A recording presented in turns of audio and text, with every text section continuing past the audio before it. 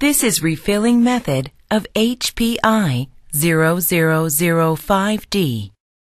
Used for HP 56, 27, 21, Samsung M90, M80 cartridges.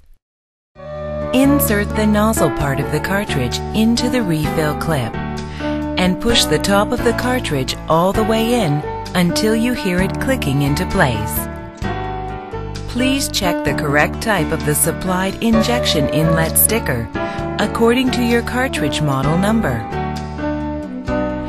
Attach the correct type of the injection inlet sticker on the label of the cartridge cover in the right direction.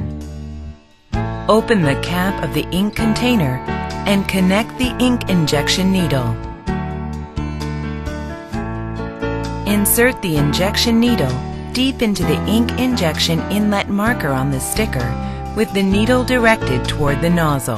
Pull up the injection needle about 5 millimeters backward and inject the recommended ink volume according to your cartridge model number by pressing the piston of the ink container for about 20 seconds.